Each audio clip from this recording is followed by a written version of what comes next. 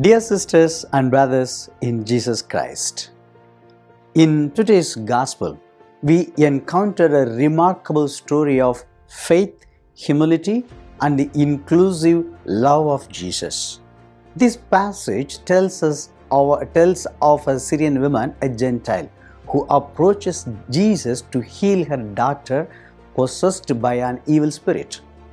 Despite initially facing a response that seemed discouraging, as Jesus mentions that the children, Israel, should be fed first, the woman responds with a profound faith and humility, saying, "Even the dogs under the table eat the children of crumbs."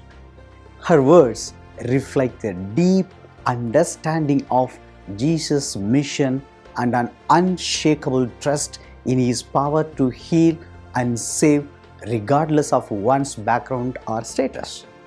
This encounter is inspiring for several reasons.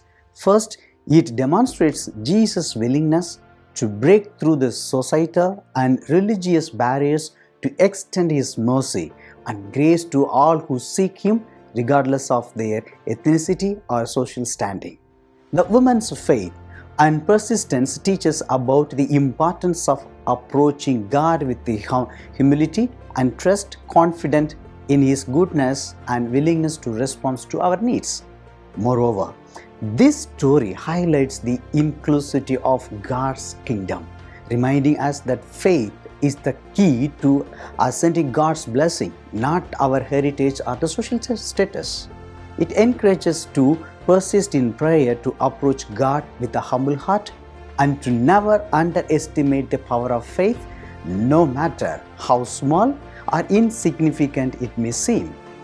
This passage is a powerful reminder that God's eyes, everyone is worthy of love, compassion, and healing.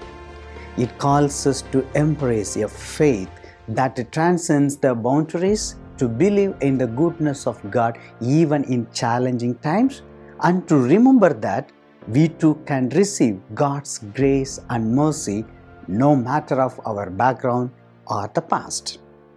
God bless you all.